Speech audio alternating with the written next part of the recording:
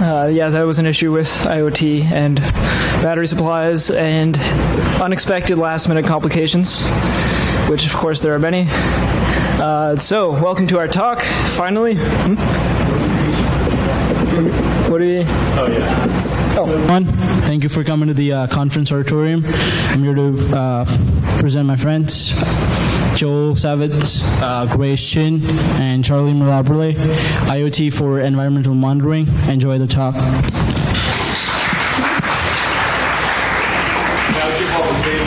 Okay, thank you, Nandan, for that excellent introduction. Now, of course, our first slide is going to be an introduction. So, welcome to IoT for environmental monitoring. Maybe we should have called it IoT for climate change or climate science, but it's too late. We already had it on the schedule. So, yeah, my name is Joel Savitz. I am an intern on the Red Hat Enterprise Linux Core Kernel Generalist Development Team, an undergraduate student at UMass Lowell. I don't look like the guy in the picture because I am dressed for work. I'm in my finest development flip-flops. Yeah. I previously worked in Dr. Fred Martin's Engaging Computing Group laboratory where this project is being developed. So my name is Grace Chin. I also previously worked at Engaging Computing Group. That's where I got involved in this project. But currently I'm a co-op intern at Red Hat. And I'm going to let Charlie introduce himself. Hi, I'm Charlie. I'm a current UMass Lowell student, and I'm currently working at the Engaging Computing Group where this project is being developed. And so I am the lead developer and the technical lead for the development on this project. I'm excited to give you this talk. I'll pass it back to Joel. All right, so this project began as a collaboration between two professors, kind of an interdisciplinary sort of thing. One, James Heiss, a recent addition to UMass Lowell, a new professor in the Department of Environmental, Earth, and Atmospheric Sciences. It's his hypothesis that's being tested using sensor networks that we're going to talk about in collaboration with Professor Fred Martin, a longtime professor of computer science and the recently promoted to the Associate Dean for Student Success at the Kennedy College of Sciences. And of course, he is the director of the Engaging Computing Group Research Lab, where this project is being developed. And so this originally began where the Fred Martin has a research lab with a bunch of students, and we had recently finished some similar projects, some IoT-related projects, and I guess they had been talking, and they decided to sort of loan us to James Heiss, and that's how this project got started. So this is the right talk for you if you are interested in a couple of different things.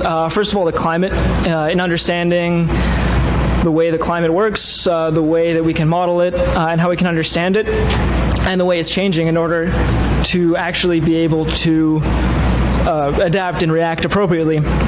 As if we don't really know what's going on, we can't even make any decisions on what to do. Of course, it's about the Internet of Things, as our talk's called IoT. Internet of Things actually made the text wrap way too weirdly, so we just use an O. But of course, they're really just a bunch of little devices connected to the Internet that rely on, power and standard things. But it's a very nice buzzword, so we use it. And of course, research, testing hypotheses. I mean, nothing particularly novel about that, except that we're undergraduates, so it's, interesting. And of course, human survival. Originally we were going to say saving the Earth, but then of course we realized, it doesn't really matter what we do to the climate, the Earth will be just fine. It's human survival that we actually have to be concerned about. So in this talk, we are going to present you with an Arduino sensor network with a couple of very important features. First of all, that it's open source, of course, as that is the main theme of this talk and this whole development conference. In order to provide the world with the greatest inspectability and make our project of the greatest use to the greatest number of people, we publish all of our source code and all of our ideas online in public with as much documentation as possible, of course. And at the same time, that's kind of open source on the software side. To provide similar levels of functionality on the hardware side, we aim to make it as low cost as possible. by using chips that are low cost. I mean, so at the same time, we wanted to keep it extremely scalable, so that you could have one data collection node, or you could have like 100 or so-ish data collection nodes. I mean, we're going to say like any number, but within reason, pretty large number of nodes. And of course, we wanted to keep it flexible, so you can use all sorts of different sensors in different combinations, depending on your precision needs, depending on your power needs, and just depending on what kind of metrics you want to gather. So now I'll just give a brief overview of what we're going to talk about. First, we're going to give you some background on the science behind this project and the original motivations. Then we'll give you an overview of our hardware and the general architecture of the project. Then we'll talk about some of our challenges that we currently face, kind of the problems that we're currently trying to overcome. Then we'll talk about our MVP, our minimum viable product, the system that we've been able to construct thus far. And then we'll talk about some of the related work, similar systems that have done similar things with Arduinos for slightly different purposes with slightly different features that we think are lacking in a couple things that we're going to present about. And then we'll discuss our next steps, what we plan to do with the system in terms of testing and deployment. And finally, we will conclude with a brief demonstration of our minimum viable product as it stands today. So without further ado, I will pass it off to Grace, who will give you some overview of the scientific background. So, as we probably all know by now, the Earth has undergone concerning climate changes over the past few decades, and these have been determined by scientists to be caused by human activity. And therefore, it's in our best interest to take appropriate action, because as Joel alluded to, if we want to have a chance of surviving as a species, then we need to make some changes. And in order to make those changes, we need to understand what exactly is happening to our oceans, wildlife, beaches, agricultural systems, and more. All of the things that you see on the screen right now are related with one another. So if anything bad happens to one of them, then they'll all suffer and ultimately will lose access to resources that we need. So in this particular project, our focus is on understanding beach aquifers. And an aquifer is basically an underground layer of rock which contains and transmits water, as you can see in the picture. And so now I want to talk to you about some thing called eutrophication. It's a problem that we should all care about. The problem arises when there's an excess of nutrients from farming that leach into the oceans via groundwater. An excess of nutrients can lead to an overgrowth of algae, which can block sunlight and cause plants to not have access to sunlight and to die. And when the plants die, the bacteria digest these plants and use up the remaining oxygen in the water and replace it with carbon dioxide. And this causes fish and wildlife to become unhealthy and to die without oxygen to breathe. And so obviously this is a problem, and it has adverse health effects for our ecosystems. And so one way that we want to understand this problem is by keeping track of the amount of dissolved oxygen in the water. And so we can see how severely severely eutrophicated.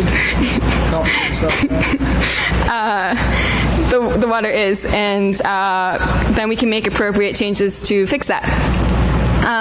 But not just dissolved oxygen is what we're interested in. We also want to keep track of things like pH, temperature, pressure, oxidation reduction potential, which is basically a measure of how chemically reactive the water is, and electrical conductivity, which is the salt content in the water. And so we can form these two fundamental research questions, and they are on the geosciences side.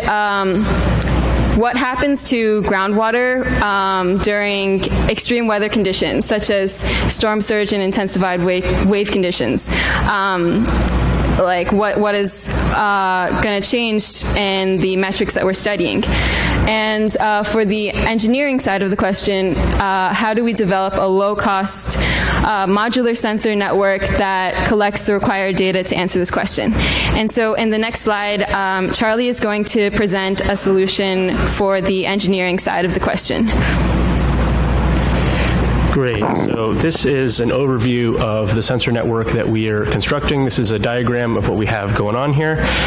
In this picture, we can see the representation of two nodes and a base station.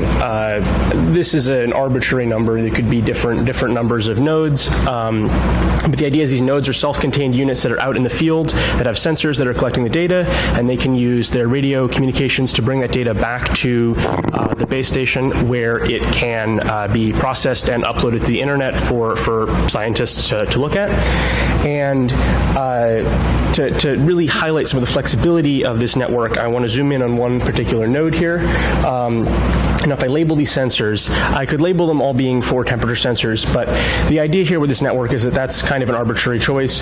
Just as easily, these could be half temperature and half oxidation reduction potential, or 3 of them could be conductivity and 1 could be temperature. It doesn't even need to be 4 sensors. The idea here is that we can use whatever sensors within reason, whatever metrics are need to be collected. We can use the right sensors to figure out what's going on in the groundwater, and we can use the right number of nodes and the right positions, etc., to figure that question out in the way that's most effective. And that's really the flexibility that our system offers. Now, to start talking about some of the hardware we're using to do this, I'll go back to this picture here. This is kind of like the first picture we had, but we have pictures of the actual devices.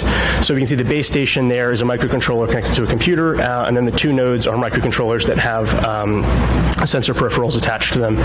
So, and again, that sort of modularity of the nodes, the flexibility of the system, we can see that highlighted here. These 4 nodes, doesn't need to be 4, but again, these nodes, they could all have different setups. These different colored boards represent different metrics that we're collecting, and the 4 of them here, we see might have some that are all 1 metric, one that have just a couple sensors, one that has a wide variety, and all of these nodes can coexist in one network and can really gather whatever data is needed to answer the scientific question we're looking at. Now I want to talk about how we chose the particular devices we're going to look at, and I want to start with the Feather 32U4 with low raw radio. So this is an Arduino compatible microcontroller made by Adafruit. Their whole platform, the Feather 32U4 platform, has built-in support for a battery, and then the particular one we're using has a built-in radio module. So this device is small, it's easy to use because you can program it with Arduino, with the Arduino IDE and with easy-to-use code. And the built-in battery makes it easy to make the remote deployment. The whole thing is small and compact and easy to put out in the field. It was an easy choice for us just because we needed to have something small that could use a radio. Another one is the Raspberry Pi that we're using for the computer at the base station. We just needed something that could run some Python code to analyze and collect our data. And it's nice and small and lightweight, so it was a good choice for us. We'll just put it in like a ranger station or somewhere dry where it can have an internet connection and power, and then it can just receive the messages and do a little bit of processing and then put that right up into the cloud. And now this last technology is really one of the things that really allows us to have this flexibility. So these are ESO boards from Atlas Scientific.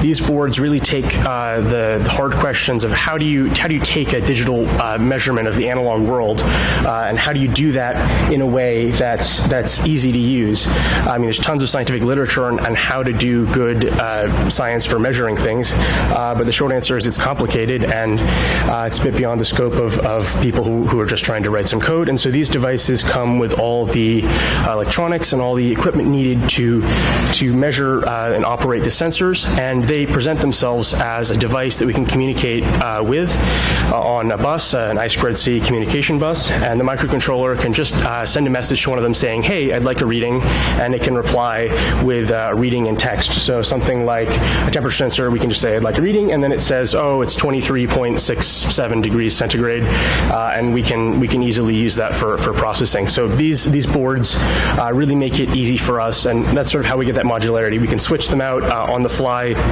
whatever setup we need to make these nodes. We can put the right boards in there and plug in the right sensors, and it makes it very straightforward for us to collect the data. Now, of course, I made it sound like it's all been easy, but if I talk about some of the challenges, there, of course, are some things we faced when we're working with these. So if I go back to these Atlas Scientific boards, they are easy to use, but to take an accurate reading of something like electrical conductivity, for instance, you need to compensate for the temperature of the water that is currently around the sensor. And so to make an accurate reading, we need to make sure that we have a temperature sensor nearby that can compensate that.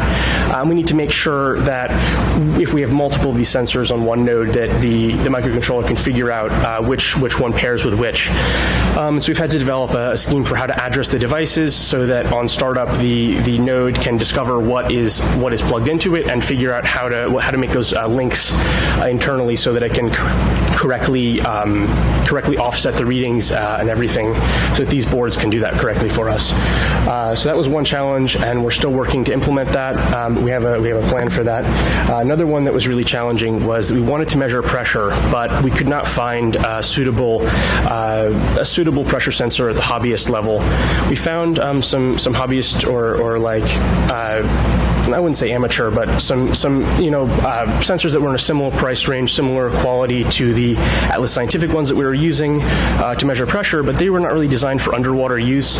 They were difficult to waterproof or impossible to waterproof, and so they weren't really applicable. And we struggled to find one of those that was good for our needs. So we had to find a more expensive and more industrial grade water like pressure measuring sensor that's designed to actually be submerged. And then because that was a custom thing, we had to write our own sort of interface for that. So a device that we can talk to that actually does some of the electronics to take a reading from that pressure sensor. And so that was a challenge, but that's the thing that we've most recently worked out. We've managed to find this pressure sensor and develop the necessary glue logic sort of between the pressure sensor and the microcontroller so that they can talk to each other. And so that's where we're at with the pressure sensor. And having done that, we do have minimum viable products. So I want to talk about where we're at currently with the project. And essentially, the great thing is if we go back to this schematic, we do have a full data flow. If we have data going to the sensor is able to communicate back to the microcontroller and bring that data up to the node. Node is able to use its radio and communicate that data over to the base station, which is connected to the Raspberry Pi, and it can grab that data and send it up to the cloud. And here is a graph that we did using a test that we were doing. So this was in our lab bench. We set up a temperature sensor on our bench with a one node and a couple of sensors, but this is just a temperature reading. And we can see a graph here of the temperature over 24 hours, over the span of 2 days. You can see a big spike at the beginning where my coworker held onto the sensor for a couple minutes, and you can see how that brought the temperature right back up. And then it came down, and you can see the ambient temperature in the room, how it kind of rose after they turned off the AC in the middle of the night, and then right back down again at about 6 in the morning when they turned the AC back on in the building. So that's kind of interesting, and that really highlights, we think, what our system is capable of. It's a nice demonstration that we're actually able to get that full data flow. So yeah, I'll pass it off to Grace to talk a little bit about some of the related work and some of the other sensor networks that are being developed or have been developed, and how they stack up against our network and what we think sets ours apart. Take it away, Grace. So yes, as Charlie mentioned, there have been other efforts to create environmental monitoring systems such as ours, but until now, nothing has achieved all 4 of the major goals that we mentioned at the beginning of our talk. Open source, low cost, scalable, flexible. there have been systems that have achieved flexibility, but not much else. Let's look at the Aquatrol 600, for example. The cost of one device, node device, is $3,500, and this is without sensors. And we've been able to achieve the same functionality for 100 times cheaper with the Adafruit Feather. There have been, on the converse, systems that are open source, low cost, and scalable, but lack the flexibility of being able to use a wide range of sensors and numbers of sensors. So let's look at some examples of that. In essence, the other Arduino sensor network deployments have had different research interests, and overall they've yielded much less data and much less metrics, data about much less metrics. So, for example, there was a cave investigation from Beddoes et al., and they only focused on 3 metrics: pressure, temperature, and conductivity. So it was sort of a smaller scale project, and also they did not have a modularized system like what we're trying to achieve, and they also, it wasn't wireless. And also there was a soil monitoring project from Payero et al., where the only metric that they cared about was the moisture content of the soil, and a seismic reading project from Solar Lorenz, where similarly only one metric was collected, the acceleration of the ground movement. So I'm going to pass it off to Joel, who's going to conclude the talk and tell you about what our next steps are. Okay, thank you very much, Grace. And now I will do exactly those things. So first of all, now that we have a minimum viable product, we next have to take some steps to harden our system. And in order to do that, we have several different kind of categories of tests that we want to do.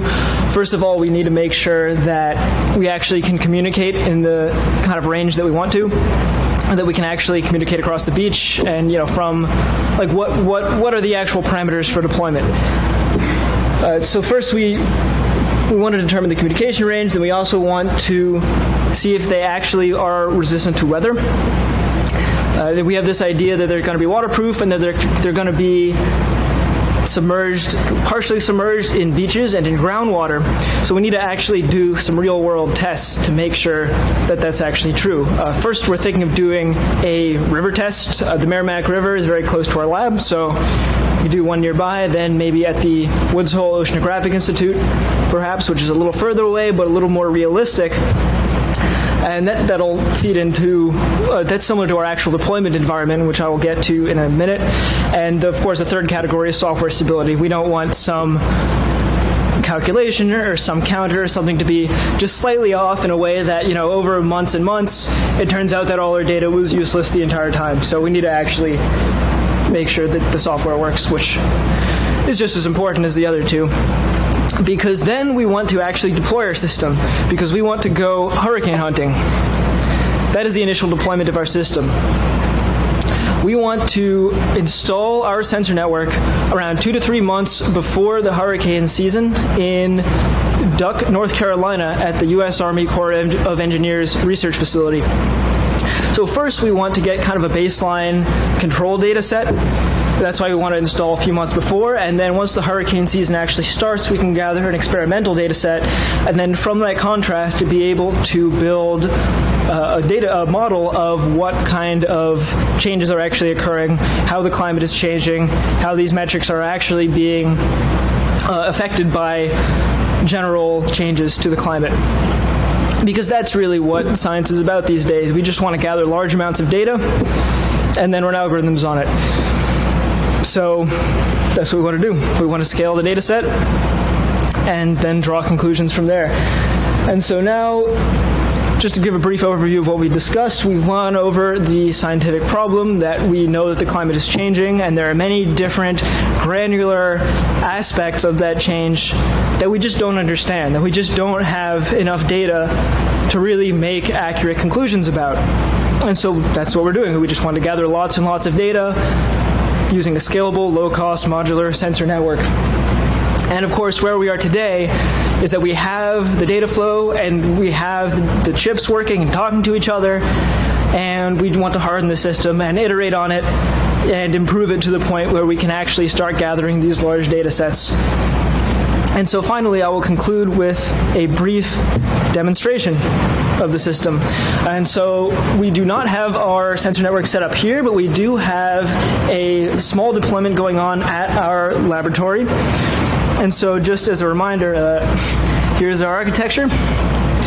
And I have an open SSH session. Ooh, it closed.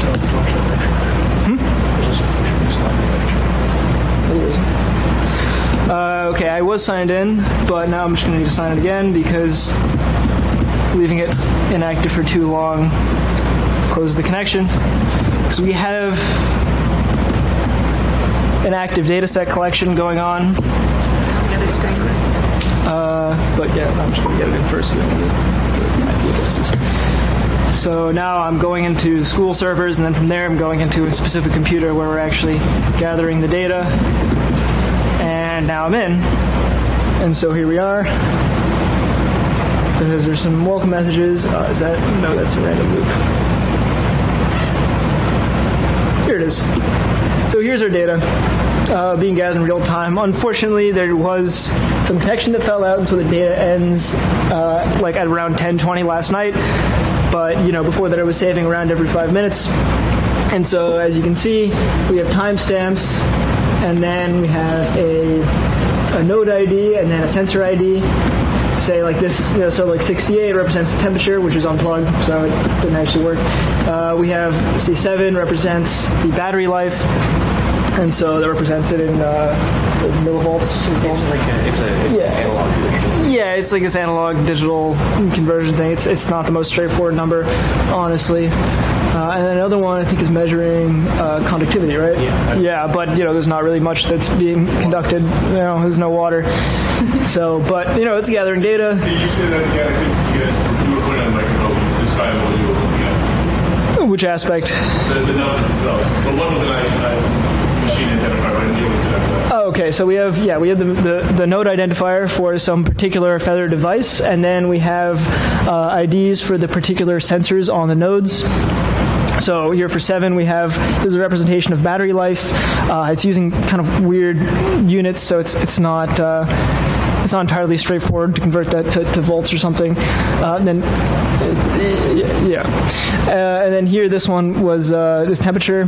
Unfortunately, was unplugged, so it's giving us a little error value. That's what we attempted to do was go and plug in the temperature sensor, and then there was an error in kind of connectivity, but we still do have the data. So it's 3 numbers are 6, 7, 6, 8, 6, 9. Yeah. 3 distinct sensors. Yep. Those numbers are the sensor types. Yeah. Depending on what type they are, that's how you interpret those numbers. Yeah. So using that, we have a mapping of the sensor IDs to the actual sensor types and the units, and then with that, we can process this text file and process the data. So one of those is temperature showing the heat depth of the universe at -1,000 degrees. Yeah, that's a hardware error. So you said one was a battery device. What was the temperature? What's the other sensor? Electrical conductivity, although I think that it's dependent. There's EC and ORP. Oh no, it's oxidation reduction potential. Yeah. So if we're going to start questions, I don't want to. Oh yeah, no, wait, that's what I was going to say in 10 seconds from what I was saying. But so without further ado, can open it up to questions. Any questions? Yeah, so as people ask questions, please do raise your hands. I'll get the mic to you. And if you're not near the end of an aisle, please move to one. So I'm gonna start. All right. hey guys. So I just had a question about so your sensor nodes here. The idea was that they're running on battery eventually, right? So I was just curious, did you come up with a power budget yet? I know that a lot of these sensors can be particularly power hungry, so you might have to think about putting into sleep states and stuff like that. Yep, that's absolutely something we're working on. So, for whatever reason, there's a photo that didn't show up, but the big concern is when writing the code, how do we make sure we're putting devices in a low power and sleep state where possible? These Atlas Scientific ESO sensors support built-in sleep mode, and so we just have to make sure whenever we ask them for reading, we then just say, okay, now go back to sleep. And we also had to investigate how to put the microcontroller into sort of a deeper sleep. And so, yeah, we're using both of those to minimize the power usage. And what the test that we're running right now was a battery life test. And so I guess we'd hoped it would finish sooner so we could bring the system here, but it went a little bit longer. I guess we have more battery life than we'd expected, and so we can only show you the data from where it's still being collected. But yeah, that's a big concern is how do we make sure we're not using enough, not using too much power, and how do we conserve that so we can go for the couple of months that we want to collect the data. So that's really a great question. And also for other Arduino sensor networks, solar energy has been implemented. So that's something that we could look into as well.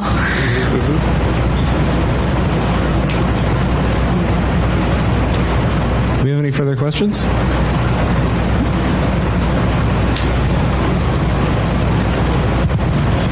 What's your plan for, on the schematic, you show them going into the ground. How deep do you see them going, and are you actually going to be digging them out? You're going to get some machinery where you want to be? What's your plan for getting the sensors into the ground? Yeah, so short answer is we're the software people. So you talk to our dear colleague, Mr. James Heiss, but the gist of it is I believe we're looking for a deployment of maybe between 5 to 10, maybe even down to 15 meters or so, and just at different depths, and placing the sensors in there, and then measuring the water. I mean, because it's right near the beach, and so even if you're only 5 or 10 meters down, you're starting to run into obviously like beach water and groundwater from the aquifer, and really like we're looking at that interface between them and how that changes. So we can measure like essentially how much of that water at that depth is sort of how salty is it, and other things like that to really understand where we're at in that mixing, and obviously how that changes in response to the things we're trying to investigate.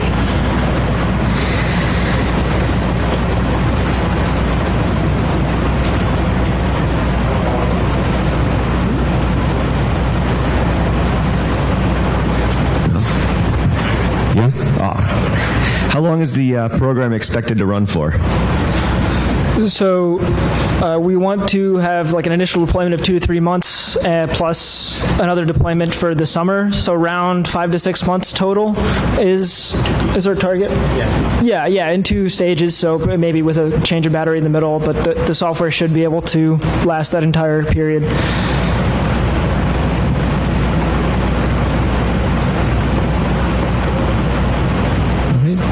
Looks like we might be ready to wrap up questions. Certainly, if you have questions that you want to ask face-to-face, I think you folks will be able to take those questions outside the conference room. Is that right? All right. Yep.